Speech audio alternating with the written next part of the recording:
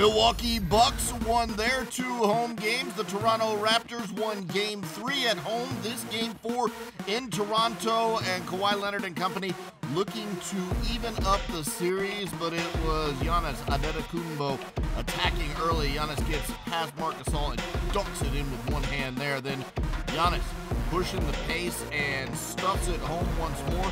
He had 14 points at the half, 25 points, 10 rebounds in the game. Milwaukee up 12-5 early on.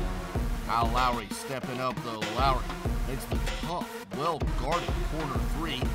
Then Lowry going off the dribble, knocks down a jump shot here. He had 18 points at the half, 25 at the game.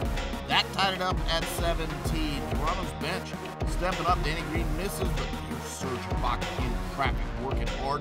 Tosses up a soft shot that goes down. Then Norman Powell drives inside for the layup plus the foul. Later, Powell misses. Danny Green gets it and is blocked. Ibaka comes up with it and eventually, and I mean eventually, goes up and stuffs that thing home. Serge is pumped, and Coach Nick Nurse can't believe what he's seeing. This part of a 13-0 run for the Raptors. They're out in front by 10.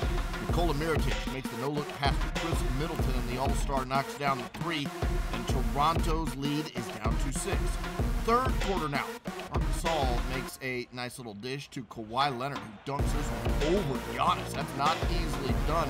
Kawhi limping after the play, though, and that's a concern for the Raptors. There's that beautiful little pocket pass again from Marc Gasol. Kawhi would make the free throw, and the Raptors at that point up by 11. Bucks trying to stay close. Giannis drives and spins for the layup. You see the score, they're down by 12. Chris Middleton makes a jumper. He had 30 points, 11 of 15 from the field. Just a terrific night from Middleton. The lead down to 6 midway through the third quarter.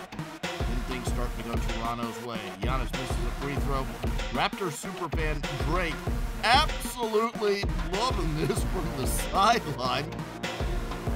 He's having a good time, and so would Kawhi Leonard when he gets the ball back, and he's going to knock down a pull-up jump shot. This puts Toronto up by 12 again and comfortably in front.